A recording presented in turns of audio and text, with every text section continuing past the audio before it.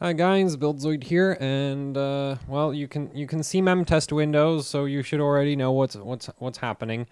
That's right. So this is a quick update on the Viper 3800s 3866 CL18 memory kit. I finally got like a stable overclock on it, so. Yeah, I figured we'd take a quick look at the performance and also the timings, and yeah. Also, I'm still not I'm not 100% certain what ICs are on this memory kit, but it's probably Hynix CJR, just because of the way it behaves. So just like in terms of how it times, what kind of frequencies it hits, it looks like it's CJR, and yeah, there's not really anything else it could be. So yeah, unfortunately, I've even upgraded, I've updated even Typhoon Burner, and it still can't recognize the sticks. Like, I'm still stuck with the. This is the latest version, and if we read, yeah, you can still see how it's still question mark right there, and unfortunately, yeah. So you can see that this is a. No, that's the wrong XMP. Well, I don't know. It's not reading the right XMP profile right now. Anyway, it doesn't matter.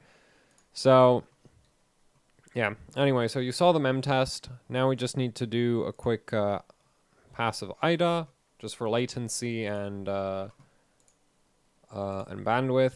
And then we're going to go into the BIOS and take a look at the timings. For the overclock, I'm actually using the X570 Taichi from Asrock, because basically the best way to learn if a motherboard is good is to just use the bloody board. That's actually, well, I'm not sure. I don't think I don't know what the current set of timings is. It might be relatively auto heavy. The thing is, I tried to get, I spent a lot of time trying to get this memory kit to run gear down mode off, but that really doesn't work. So, yeah. Anyway, so we're getting about 66 nanoseconds, which, I think, the lowest I had it in terms of settings I was messing with was around 65.1. And we're getting about 54 gigs read. We should be getting around, I think it gets around 52 copy or 51 copy. The copy's kind of slow. Yeah, oh no, it's getting 52.2. So yeah, now we're going to restart and check out the actual settings in the BIOS.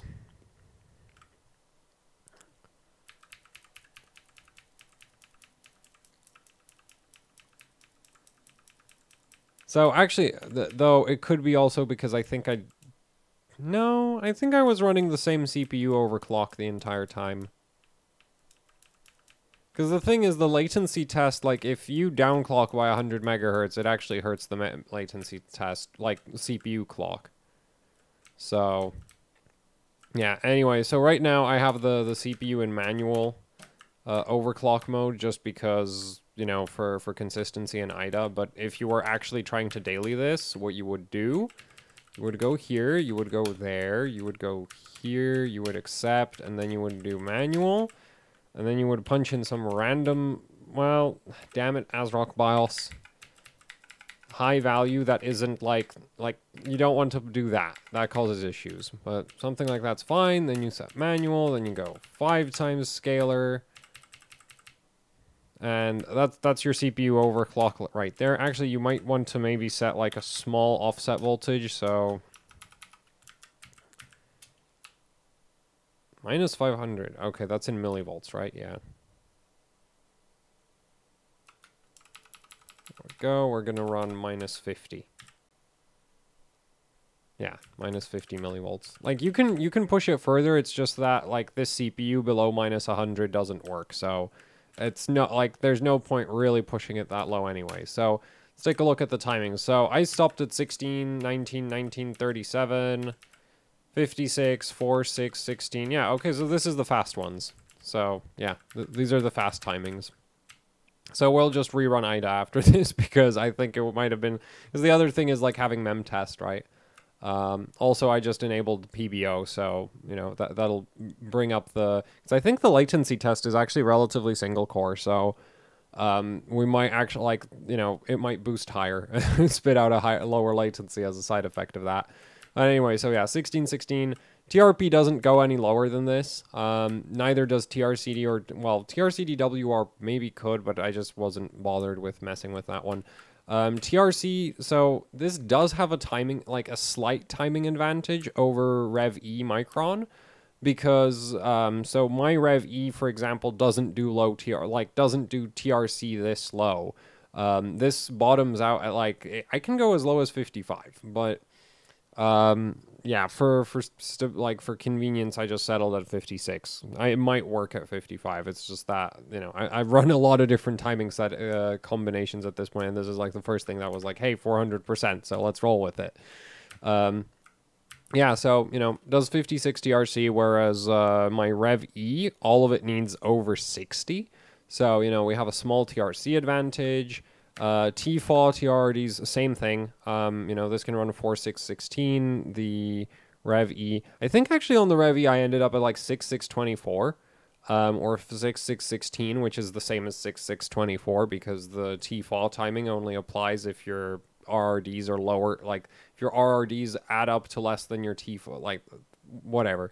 Like basically I had the Rev E looser on the TRRD TFAW timings, but I think that might have been me being lazy more so than the Rev E not being capable of more.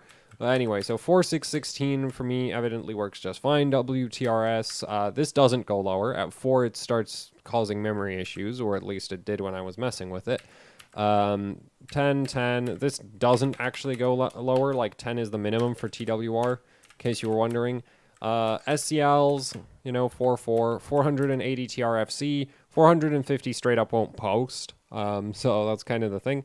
And yeah, this is a big advantage over my Rev E on the TRFC as well, because the TRFC on my Rev E for 3733 megahertz is, what is it, like 600 something? Yeah, I think it's like 620 or something. So, yeah, CJR is like, I'm surprised that CJR isn't more famous, because it's like, it's cheaper than BDI. And actually these days you can get some, like, you know, you can get like 3600 17 1919 kits or 3600 16 1919 kits really pretty cheap. It's not quite as cheap as like 3000 megahertz rated Rev E, but you're not looking at like BDI prices. You're looking at memory kits in that sort of like $70 to $80 range, and Rev E actually gets up there. Into that same sort of price range. And the thing is, like, CJR just runs tighter, right? Like, admittedly, it also comes on kits that are rated at 3600 CL16 normally, or 3617. But yeah, it's just like the sub timings are just better.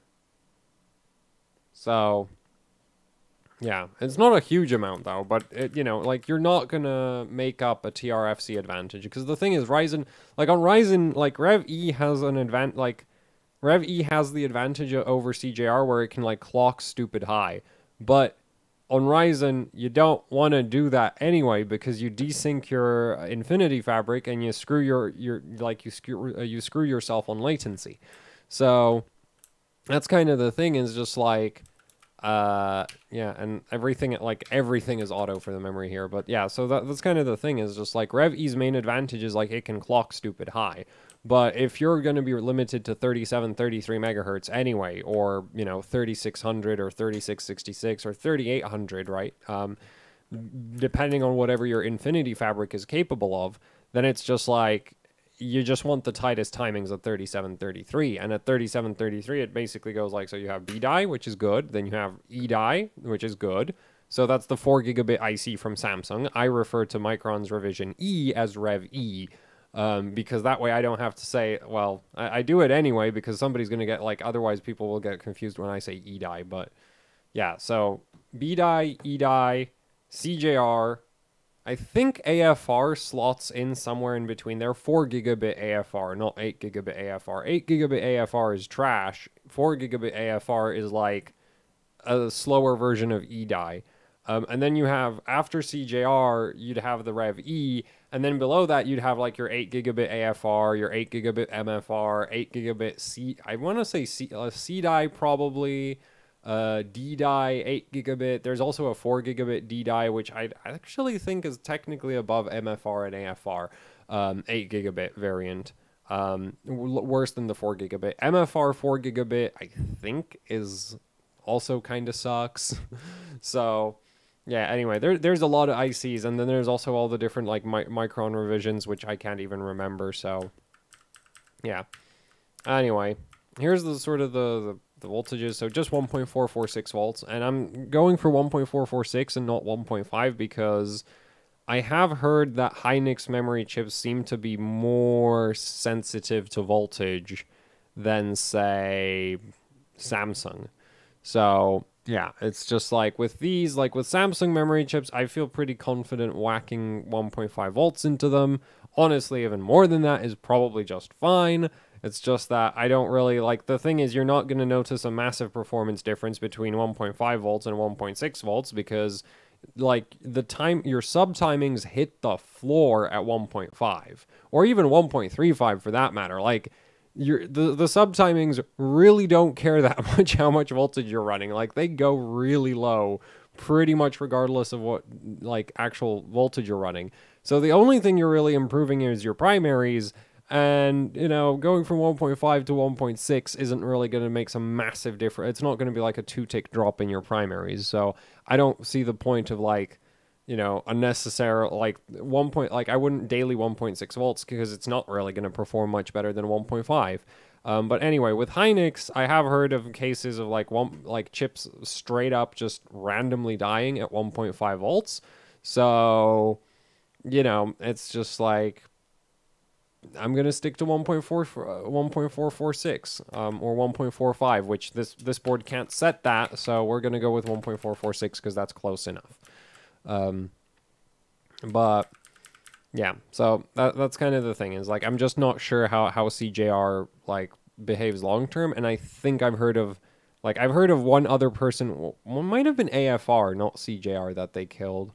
But they killed something from Hynix, and it's just like, and it wasn't like stupid high voltage, it just up and died. So that's the other funny thing with memory, is like some of it degrades, and then a lot of it just randomly stops working completely. Like, it just goes from being perfectly fine to not being fine at all. Anyway, so yeah, most of the rest of the settings is auto. Like, really, you don't need to do much of anything to get decent, you know, settings. And I wonder if this might, like, WTRL might go lower. But, yeah. And TCW, I might be able to, well, TCWL might also go a bit lower, but I don't really feel like pushing it too much. So, like, already, like, I think this isn't too far from, like, fully dialed in. So anyway, let's get into Windows. And we're just going to rerun IDA just to make sure that the previous runs weren't like, well, right now we have PBO, so it'll probably improve the latency.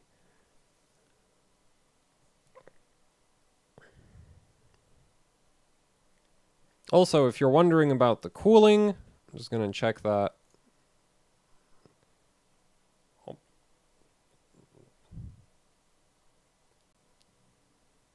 Bam, there's the cooling. As you can clearly see, there's like, other than the stock cooler, there's nothing actually cooling the memory sticks. So, yeah, it's just like, and I have to say, the heat spreaders that these come with, they are exceptionally flimsy, which was great when I was trying to pull them off so that I could check the ICs, and then really disappointing when I pulled them off and realized that the ICs are relabeled anyway, so I didn't actually learn anything from doing that.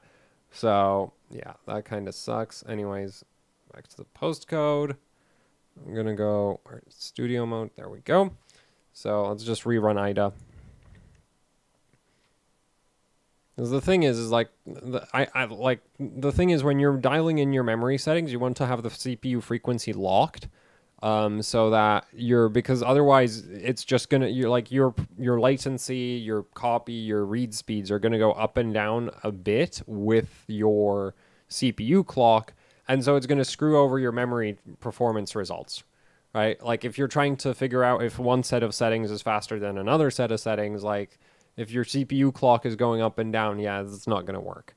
So that's kind of the thing. Yeah, so, okay, we're still getting 65.9. Wait, are we still at 4.1? Oh, I did hit escape. I didn't hit F10. So, yeah, we're still at 4.5. I mean 4.15. But, anyway, so, okay, so it is consistently 65.9. So, yeah, not the, like, not exactly... Well, the thing is like, yeah, this is competitive with Rev E, is basically what this comes down to, is like, you know, if you were like super concerned about getting Rev E, you don't need to be. You can get CJR. It'll actually probably be a slight, like, I think I never really got my Rev E below 67, at least with like fixed CPU clocks, or 66, like, so this has a slight latency advantage.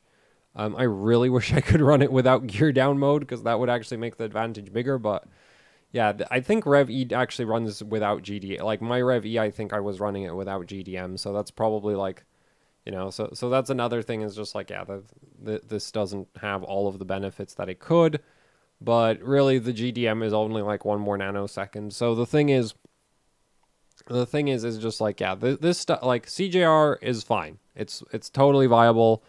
I wouldn't necessarily, like, if you can get CJR, get CJR. If you can get Rev E, get Rev E. If you could get BDI for the same prices as CJR or Rev E, get freaking BDI, right? Like, it's kind of like, if CJR and Rev E are the same price, buy CJR. If CJR and BDI are the same price, buy BDI. So, yeah, that's kind of that. Anyway, there's not really anything else to show you. I mean, you know, saw totally passive cooling with the I mean, it is on an open air test bench, so you could argue that, hey, it doesn't get as, like, that is actually one concern with memory, is like, if your memory gets unstable while playing video games, it's probably because your GPU is cooking it. Like, just by the way, like, that's normally what happens, is like, and the same for actually CPU overclocks. If you have an overclock that's stable and then it isn't stable when you play games, it's because the game, like, because your GPU ends up heating up the air inside the computer so much that it destabilizes everything else, which isn't really that uncommon. Though I've not yet checked, like, I need to do a hair dryer test on CJR. Like, BDI is really, really sensitive to it. Like, it crosses a certain temperature threshold and you just get errors for days. But I've not yet checked how CJR responds to elevated temperatures. If it's relatively temperature resistant, that would be really, really cool. Like, if I can bring up the memory sticks to, say, I don't know, a little over 60 degrees, and they still run the same as at like 40, then it's just like, okay, that's pretty good. Though the thing is like, depending on your case airflow, you might be like, you might end up with your sticks even warmer than that, but yeah. Anyway, like, I don't have a good way to get memory sticks, because, like, the thing is, I have a hot air station, but that starts at 100 degrees. So I'm not exactly, like, interested in pointing that at a running system. And the hairdryer doesn't go above 60. So, yeah, that's kind of that. Anyway, so, yeah, that's it for the video. You know, that you can, like, CJR, it's like slightly faster than Rev E. That's all it really does.